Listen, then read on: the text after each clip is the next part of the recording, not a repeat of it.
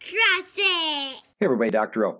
And this is going to talk about how we perceive the world around us. I like to call this the neural arc. I actually use the same 5 steps to explain the reflex arc. The only difference is the information is going to be processed in the conscious reaches of your mind here instead of in the spinal cord like with the regular spinal reflexes.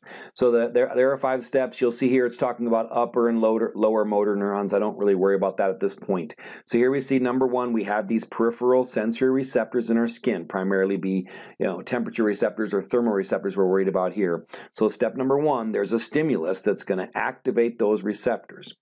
And then the activation of those receptors is going to send information down a afferent or sensory nerve. So here we see the sensory nerves are going to be the blue ones there that are going to send that signal up towards the brain. Now, if this was a reflex, it would just turn around at the spinal cord and you would respond. But in this case, we're going to go all the way to our primary sensory cortex, which is the post-central gyrus of our parietal lobe. So the sensory receptor has been triggered, and now it's sending a signal up that sensory nerve.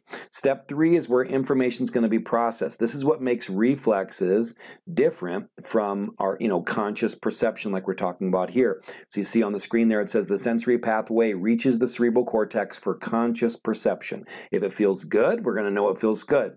If it feels bad, too hot or too cold, then we're going to have to respond, right? But either way, we're now consciously aware of what's going on, which means this information has traveled up those sensory nerves to our filter, the thalamus. The thalamus has passed this information on to the primary sensory cortex, which is the post-central gyrus of the parietal lobe, and the sensory association areas.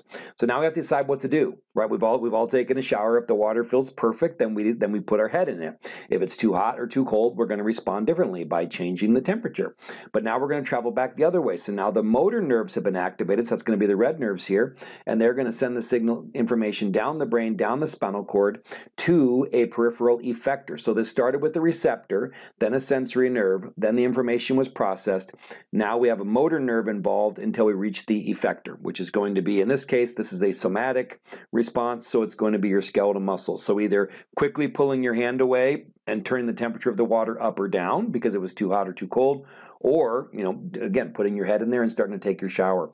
So that's called the neural arc. So really what's cool about this is that it's so similar to reflexes, is that these complex neurological pathways and all these higher order functions that we have just been built on these reflexive pathways. So it shouldn't surprise you there's not any real huge differences.